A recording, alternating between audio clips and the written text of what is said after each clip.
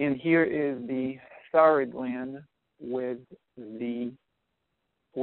see these two circles? There's circle or oval that is has a black line. The other one is more caudal.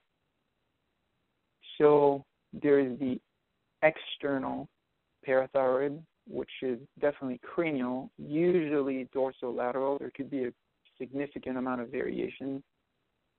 And then more caudally is the internal parathyroid. And this is obviously super important in surgery. So there are two external parathyroids that are, of course, outside the thyroid gland, but there's two other ones that are literally inside each thyroid gland.